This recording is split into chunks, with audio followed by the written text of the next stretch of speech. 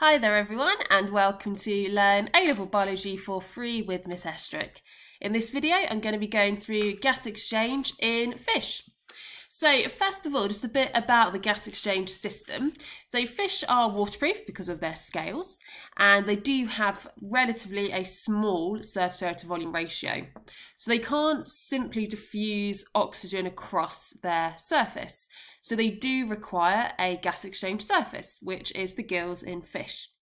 Another consideration is the fact that fish will be obtaining their oxygen from the water in their environment, but water contains 30 times less oxygen compared to air. So therefore they also have a special adaptation to help maintain the concentration gradient to overcome that challenge. So just to recap on what three key features are in every gas exchange surface, whether it's gills in fish, spiracles in insects, or the lungs and alveoli in mammals. They always have to have a large surface area to volume ratio. They always have to have a short diffusion distance, and they need some mechanism to maintain the concentration gradients. So that's what we're going to focus on in this video. What are the three adaptations in fish gills to reach those criteria? And the rate of diffusion then can be calculated using Fick's law, where diffusion is proportional to the surface area times the difference in concentration divided by the length of the diffusion path. So if we focus then on the fish gills. So there are 4 layers of gills on both sides of the head. So this is where we can see here these 4 red V shapes. That's representing a set of gills. So the V shape is this bit here. So we can see we've got that V shape, and you have 4 of those on both sides of the fish head. Now we call these long parts sticking out the gill filaments, and the gill filaments align in stacks. So you have lots and lots of gill filaments stacked up. And zooming in on each gill filament, you have lots of these very, very thin gill lamellae all the way along the gill filament.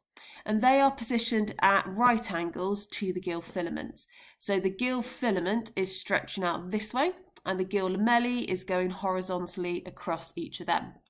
And that structure, on top of the fact we have lots and lots of stacks of gill filaments, and we have 4 on either side of the head, that's how we create a really large surface area.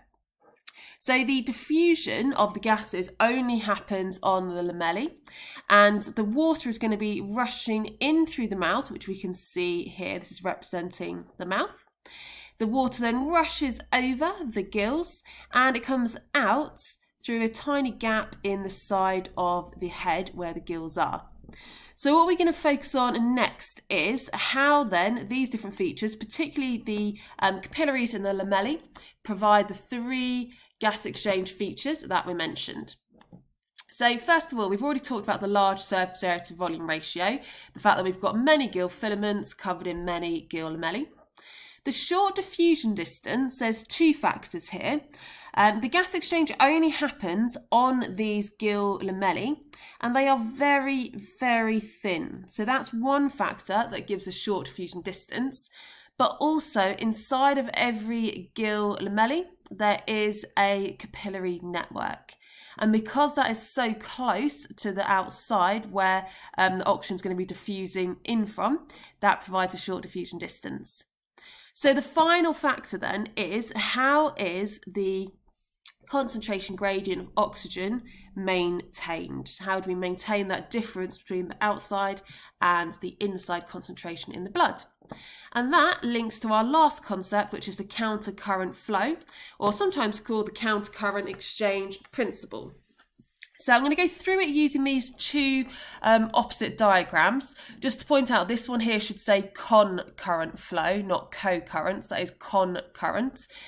So what we mean by countercurrent is when the water that is flowing over the gills is flowing in the opposite direction to that of the blood flowing in the capillaries. So it's counter, it's opposite. And the purpose of this is it makes sure that you never reach equilibrium. So you'll never get the same concentration of oxygen in the blood as you have in the water.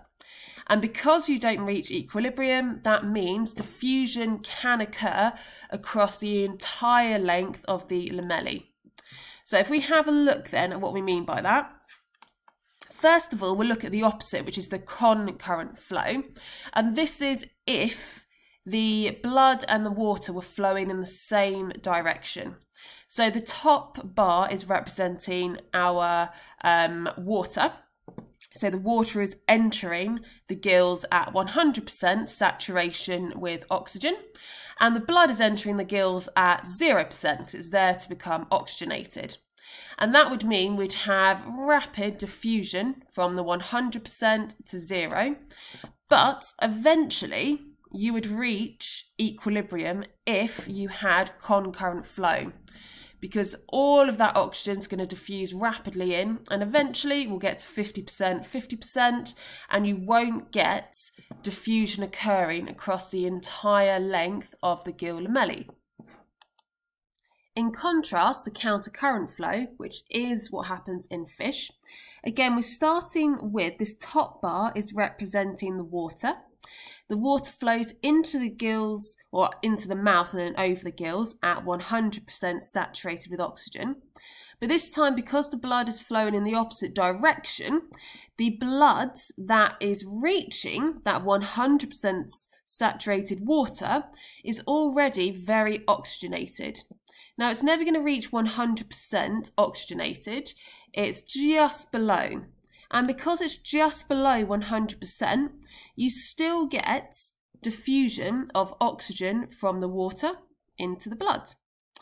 So that will then mean that as the water continues to flow through and over the lamellae, it again is losing oxygen. So it goes from 100% to maybe 90, 80, 70, 60, 50, until we get very close to 0. But because of that countercurrent flow, the water that is flowing over this bit of the blood, this bit of blood is at 0% saturation. So as the water is flowing over, it's near 0, but it might still be at about 5% saturation. So you'll still get diffusion of oxygen from the water into the blood. So in an exam question, the key things of the countercurrent exchange principle, there'd always be a mark for mentioning that as a statement. That is how the diffusion gradient is maintained. There'd be a mark for pointing out that that is when the water flows in the opposite direction to the blood in the capillaries. But the two key points are these here. Number one, it ensures that equilibrium is not reached, which would happen in concurrent flow. And this is your key reason why that's an advantage. So that means that a diffusion gradient is maintained across the entire length of the lamellae. Now, the reason I've underlined that is, even if you had concurrent flow, a diffusion gradient is maintained across the lamellae. It's just not the entire length. It might just be for 3/4 of the length. So that's why in a mark scheme, they would underline the word entire so that you know that is the advantage of countercurrent flow. You can have diffusion of oxygen along the entire lamellae. And that is then the 3 different features. We've gone through surface area, the large surface area, short diffusion distance, and how that diffusion gradient is maintained. So that is it for gas exchange in fish. I hope you found it helpful. If you did, please give it a thumbs up and click subscribe to keep up to date with the latest videos.